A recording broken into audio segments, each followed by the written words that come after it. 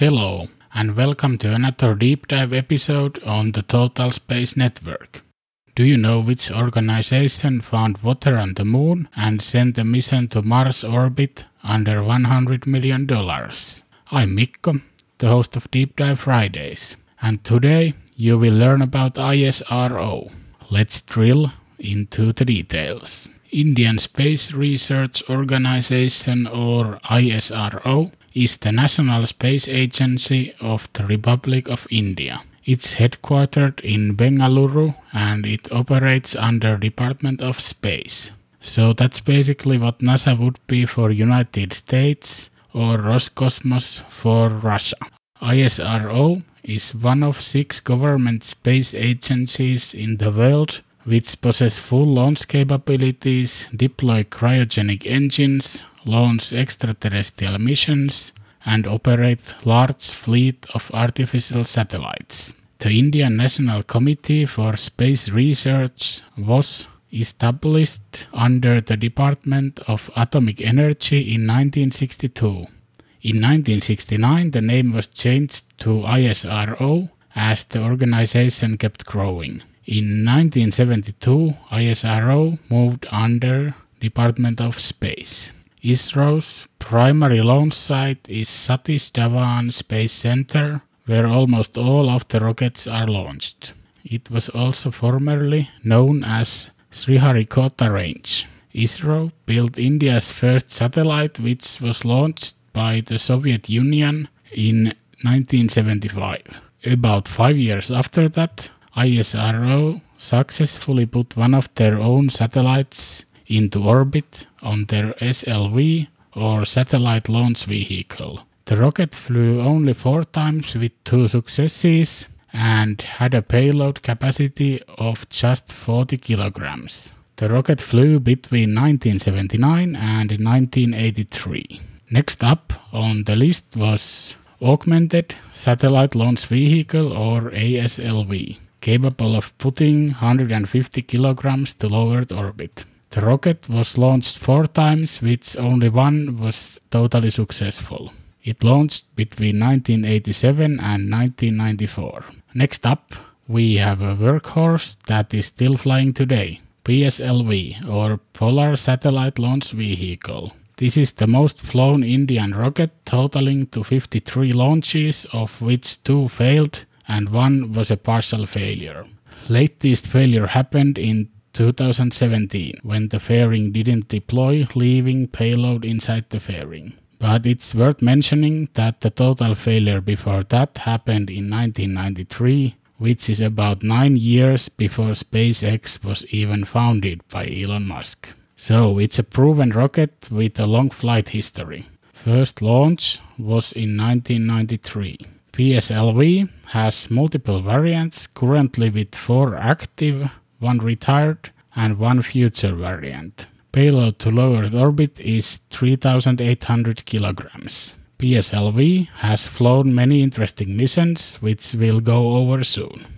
Next up is Geosynchronous Satellite Launch Vehicle, or GSLV, with a payload capacity of 5 tons to LEO. This is India's second biggest launcher. It has flown a total of 13 times with 3 failures. First flight of the Mark I version was in 2001, and Mark I was retired in 2010.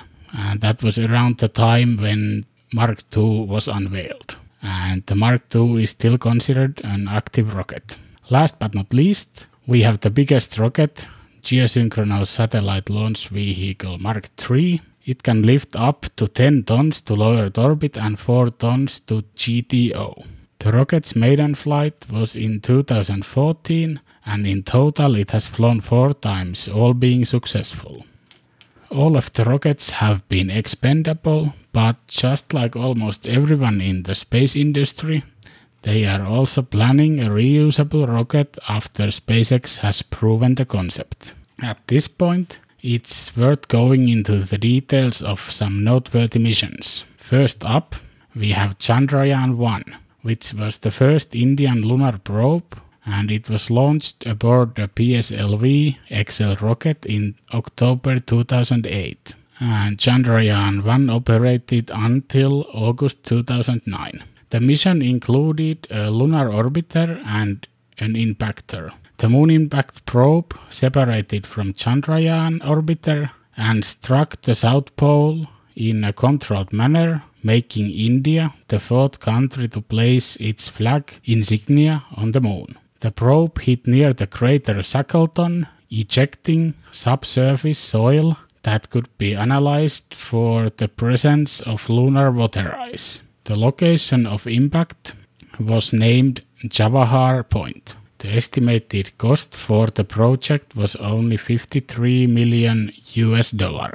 Orbiter was intended to survey the lunar surface over a 2-year period to produce a complete map of chemical composition at the surface and 3-dimensional topography. The polar regions are of special interest as they might contain water ice. Among its many achievements was the discovery of widespread presence of water molecules in lunar soil. Chandrayaan-1 operated for 312 days as opposed to the intended 2 years, but the mission achieved most of its scientific objectives.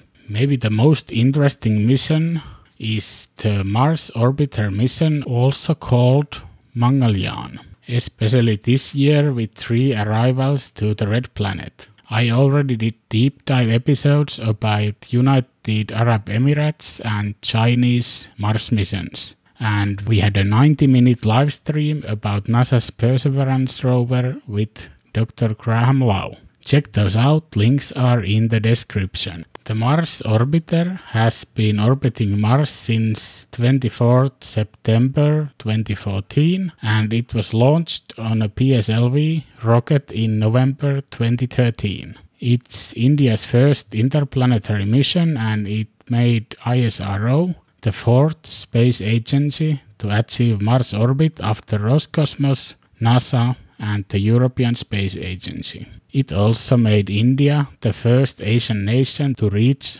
Martian orbit and the first nation in the world to do so on its maiden attempt. This year, UAE and China accomplished the same thing.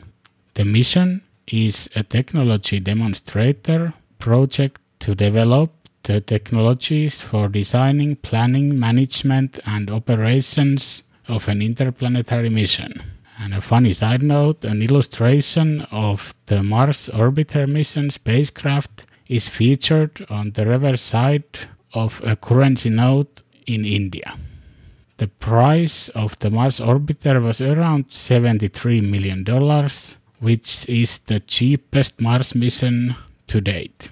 The orbiter is still working in the orbit of Mars, and India also has a second Mars mission planned for 2024. What do you think? Will it fly next to a Starship? Tell me in the comments. PSLV has also done a couple other interesting launches. One was on 15 February 2017, which successfully deployed 104 satellites in sun-synchronous orbit, tripling the previous record held by Russia for the highest number of satellites sent to space on a single launch. Record lasted quite a while until 24th January 2021 when SpaceX launched the Transporter-1 mission on a Falcon 9 rocket carrying a whopping 143 satellites into orbit. ISRO has also launched AstroSat on a PSLV rocket. AstroSat is a multi-wavelength space telescope. There could also be a successor, AstroSat 2 in future. GSLV Mark III has a couple of notable launches under its belt. First is the Crew Module Atmospheric Re-entry Experiment, or CARE, which is an experimental test vehicle for the future orbital vehicle called Gaganyaan. It is a human spaceflight capsule that will start ISRO's crewed flights. The spacecraft is being designed to carry 3 people. Another interesting mission is Chandrayaan-2, which is the second lunar exploration mission by ISRO. It consists of a lunar orbiter and also included the Vikram lander and the Pragyan lunar rover. Unfortunately, the lander and the rover didn't make it, but the orbiter is still orbiting the moon. According to a failure analysis report submitted to ISRO, the crash was caused by a software glitch. ISRO may re-attempt a landing in 2022 with Chandrayaan-3. Seems like software is hard like rocket science. The main scientific objective is to map and study the variations in lunar surface composition as well as the location and abundance of lunar water. So, that was a quick look at the ISRO and its most notable missions. It's pretty amazing what Indian Space Research Organization has accomplished over the years, with a budget that is a fraction of NASA's budget. So, what do you think about ISRO's accomplishments? Tell me in the comments. Also like and share so we can continue producing the content. If you would like to do more, head over to our Patreon page at patreon.com/totalspace to join our amazing group of patrons. Anthony Mann, Warhawk, Adrian Moisa, The Angry Astronaut, Howard Walker, Sammy Oscuro, What About It, Jisuan and Sebastian from To the Future, Gio Bagliari, Framric, Susie R, and Marco. Thanks for supporting us. You can also check out our website at totalspace.net. There is also merch for the shows. You can find all the links in the description. Thank you for watching. I've been Mikko, the host of Deep Dive Fridays. Have a great day.